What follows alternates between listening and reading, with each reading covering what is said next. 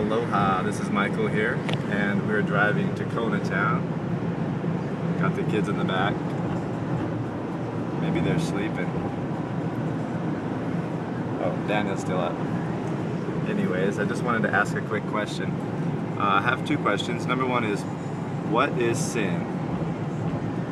And number two is, how do you overcome sin? And I've just been pondering those questions. What is sin? How do you overcome sin? And another question would be, how do you get to heaven? How do you get to heaven? Like, how do you know if you're saved? Is it a simple prayer that you pray one day and then you can just go on living how you've always lived? Is it by trying your best to be good? Is it a simple prayer and trying your best to be good?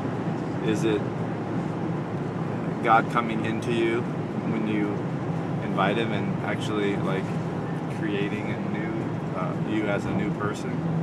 What is it? How do you get there? What I mean, like, how do you overcome sin? How do you get to heaven?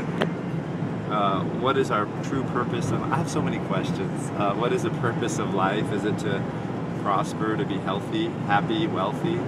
Or is it to glorify God? Jesus commanded that we go out and preach the gospel. What is the gospel? He said, seek first the kingdom of God. What is the kingdom of God? What does it look like? How do you seek it first? So those are some questions. Feel free to leave some comments if you have any scriptures from the Bible that you want to post.